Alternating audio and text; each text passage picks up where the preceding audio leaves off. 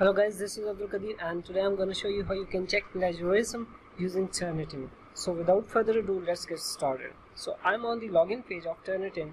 Here I will log in using my email and password. So I'll click on login. So here I'm logged into my Turnitin account. So I'll click on my class. And now I have already submitted a document recently and it's showing a similarity report 20%. So let's submit another document. So we'll click on resubmit, click on OK, and here we will give it a title, my submission to, and we will upload a file from my computer and trust law exam, and we will click on upload.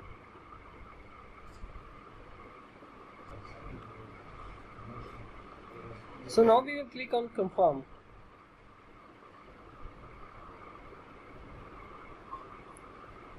So we will click on return to assignment list.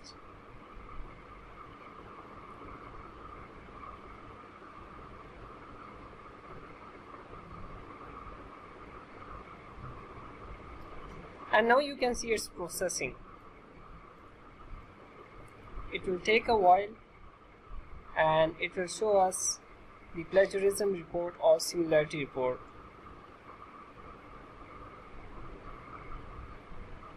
So we will give it a few minutes to process.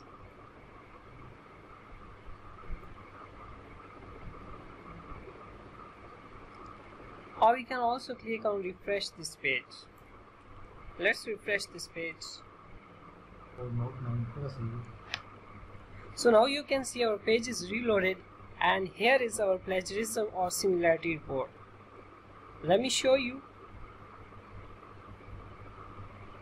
So here you can see that our plagiarism similarity is 27%. If you click on it, we will click on it and it will show us the results. So let me tell you how you can check the plagiarism of your own document. In the description you will find a link. Just click on that and it will take you to the Fiverr account. So here in the basic package I'm offering plagiarism check in just $5. Just click on continue.